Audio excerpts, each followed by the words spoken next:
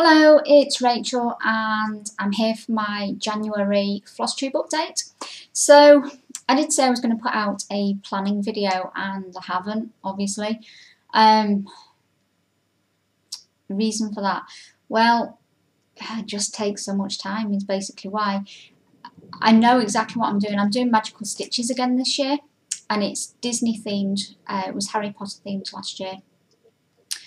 It's a different experience, obviously, and it's not competitive, which at first I was like, I'm really going to miss that because that was one of the reasons that I enjoyed that group so much and why I participated last year. But I've adjusted and I guess I'm in competition with myself now to complete as many of the challenges as possible. So yeah, I haven't done the planning video because there are so many different prompts and challenges and elements to the group this year that it was a little overwhelming at the thought of getting all of those projects out that I think I might stitch. So I'll probably just go through them as the year develops and you can see what I intend on stitching on. So to start off the group then, we had to reclaim the parks, and this was a group activity, a group challenge, where you had to collectively stitch a certain number of stitches. So I think there was one that was like 10,000 stitches and then 40,000 stitches, and the one that we're currently still working on, which is the last park to reclaim, is I think 400,000 stitches, so that's quite a big one.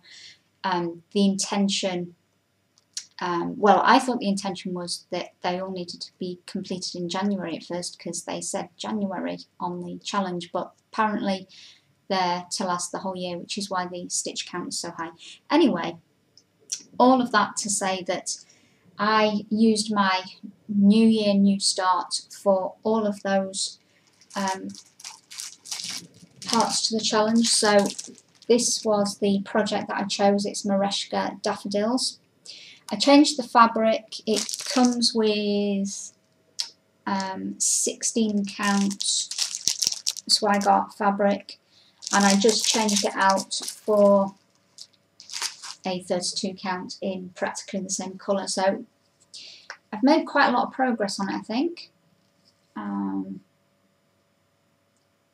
Certainly a few thousand stitches in there, and I've started some of the back stitch. Not done all of it yet, but I am going to back stitch as I go, and I think it's turning out really well. So very happy with that one.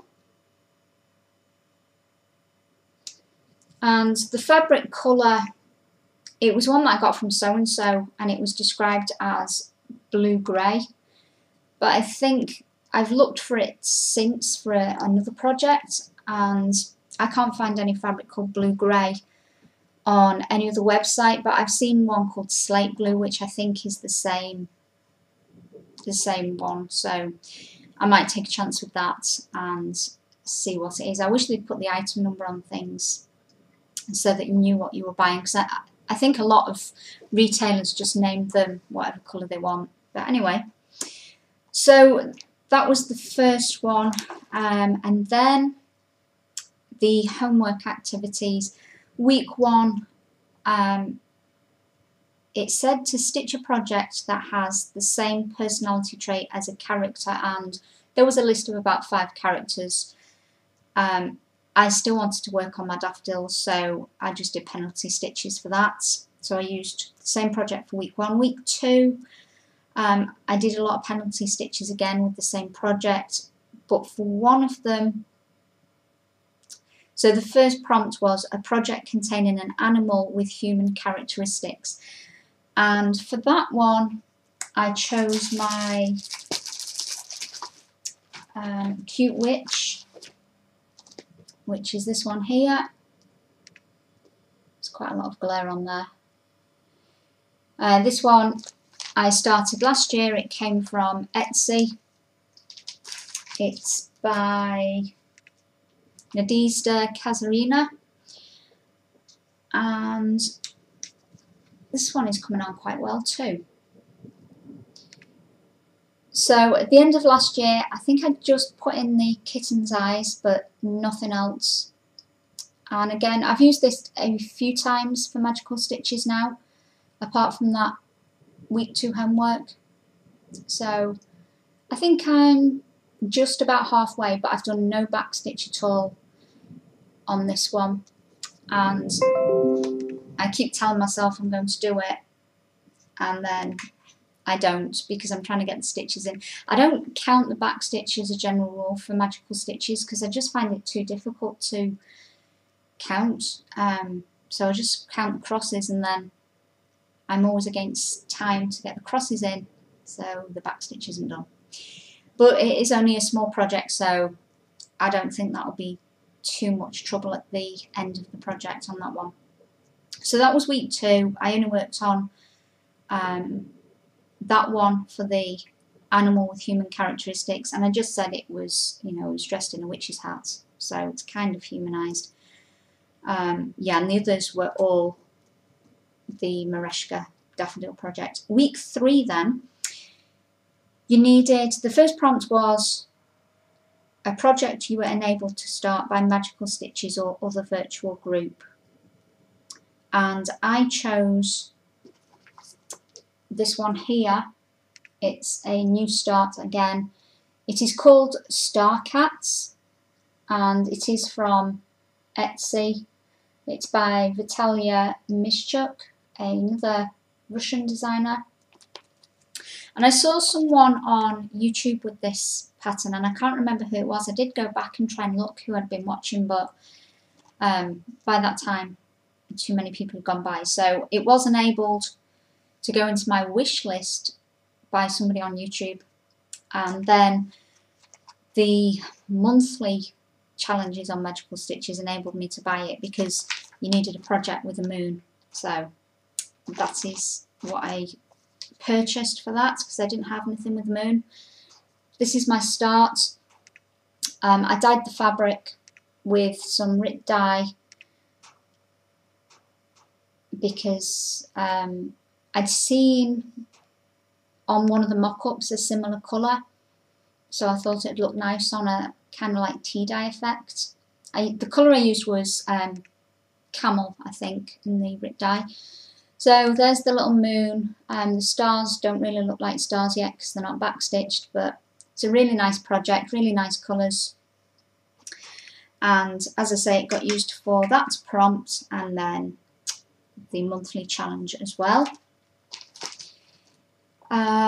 Then the second homework challenge of week 3 was something you think is delicate or dainty, and I did the daffodils again.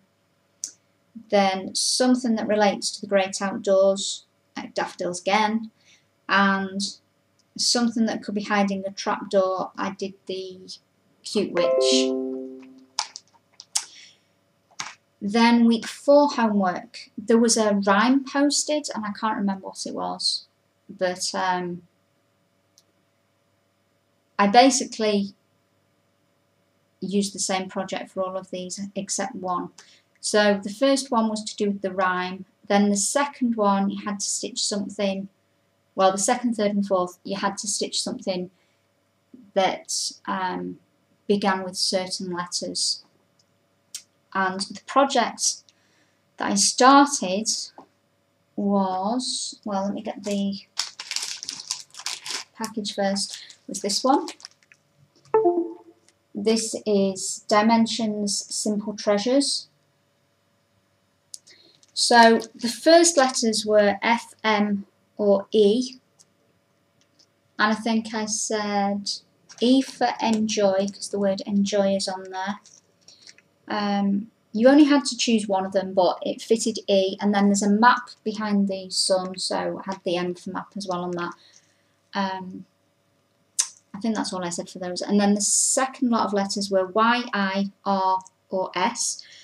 Well, there's loads of things beginning with S. There's a sun, there's sand, there's sea, there's shells, seahorse, starfish. So that did for the second lot of letters. And then the third lot of letters were T, P or N. And there's 1, 2, 3, 4 words begin with T. So there's take, time, to, and treasures on there for T. So that one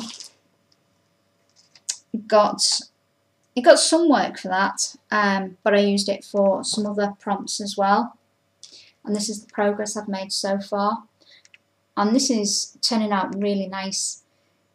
It's one of those that when I first started stitching it, I was kind of like, nah, it's okay. And then I put the back stitch in and it really came to life. So that is Simple Treasures. Oh, and I changed the fabric on this as well from 14 count Ada, which came with the kit, to a Jobberland or Brittany, not sure which. I think it might be Brittany, Lugana. So that was that one. And then the last prompt for week 4 was stitch your most boring projects, and I knew instantly which one that was going to be. It's not necessarily that it's boring, because I don't find any of it boring, but it has a lot of the same background colour, which is this one. Still doesn't look like anything. This is Dimensions Kitty Litter, and yeah, I talked about this last year. It's on the kit fabric, which is a 18 count ivory Ada. I'm just trying to get the package.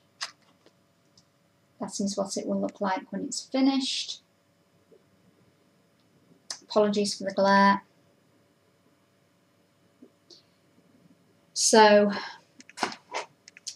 I think I said when I started this one, it's going to be very slow. It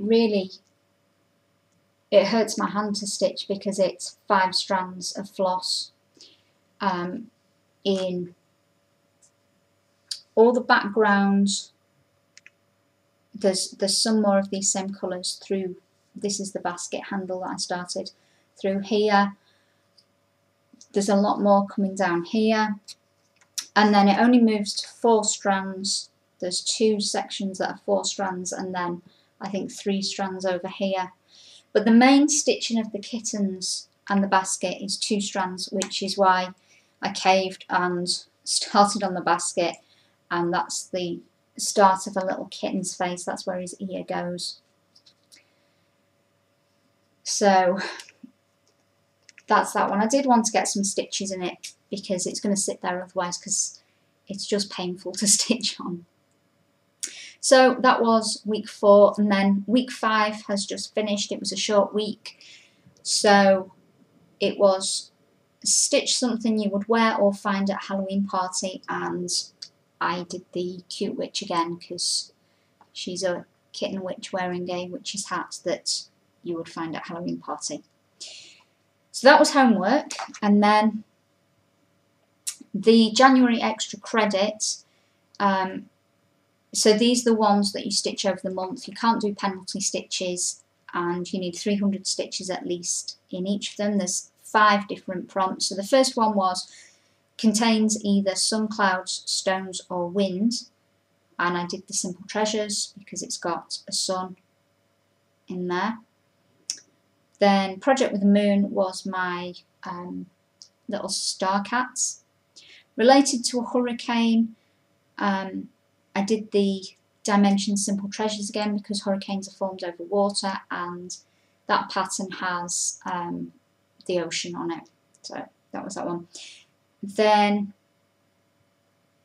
number 4 was related to the ride It's a Small World, which is a Disney ride. So I've never been to Disney.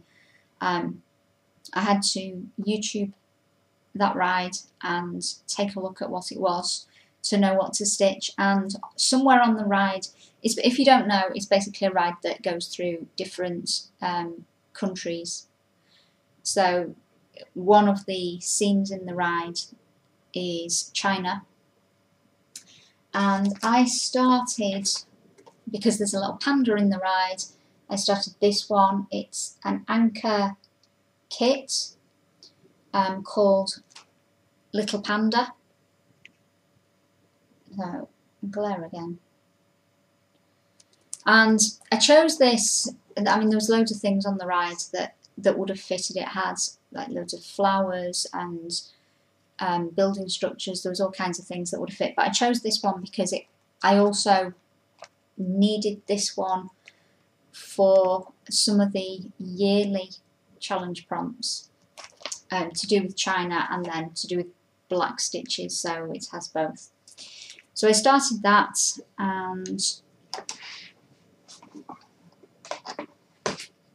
again I've changed the fabric. It's on 28 count fabric, and I decided to stitch it 3/2 because of the amount of black in it, and usually the coverage is not that great. So I'm using anchor threads, which anchor black is supposed to give better coverage, but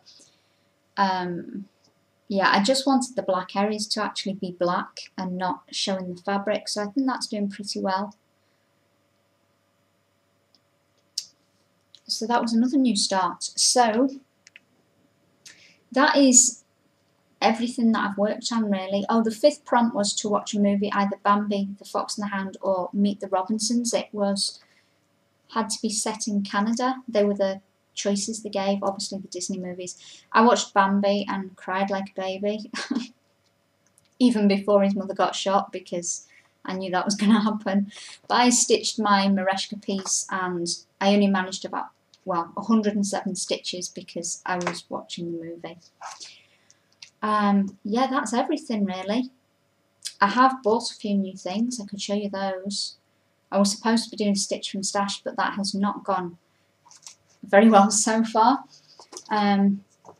So let me see. Oh, actually, I missed one project that I've been working on, which, because I've worked on it today, that's why. Fairy Guide. This was my New Year, New Start last year, so January 2019. And I haven't touched it for a while, but there was a pop-up event for this weekend. It started yesterday when I was at work, but I've stitched today for this event and put in 700 stitches on her. So here she is. You can kind of see her a bit better. So I finished her wing on this side.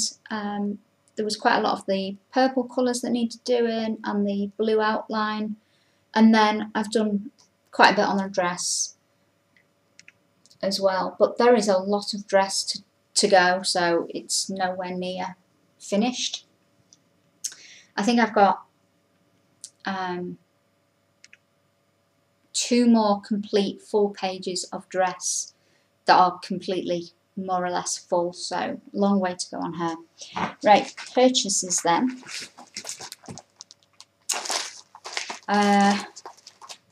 So this is one, I got this from eBay, wanted it for a good while and I keep seeing people stitching on it, so I got it for a reasonable price.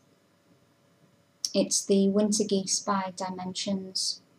It's on, let's see, 16 count grey Ada, so I might swap that for 32 I think, but yeah, it's really, really pretty, which I hope the camera's picking up the snow if you've not seen this pattern before. I'm sure that's all French knots, so that will be fun, but it looks really effective. Then I also got this one, which is Dimensions again. It's called A Chew, and I just think it's really cute. And there is one of the prompts on Magical Stitches that is, some of the prompts are a little way out and hard to fit things, and there's one that says stitch something ill. It's on the yearly challenge prompt section, and I'm going to use him because he sneezed all his spots off, so I think that means he's ill. I can't think of anything else that could possibly fit that one. Anyway, this one has been on my wish list for a good while. I'm not sure about the fabric though. The fabric is a Rustico fabric, And I don't think the design pops that well on it. I don't know. But I really like the colours and the kind of watercolour effects with the splashes of colour around it. So I may change the fabric and opt for a plain fabric that doesn't have that mottled effect in it. We'll see.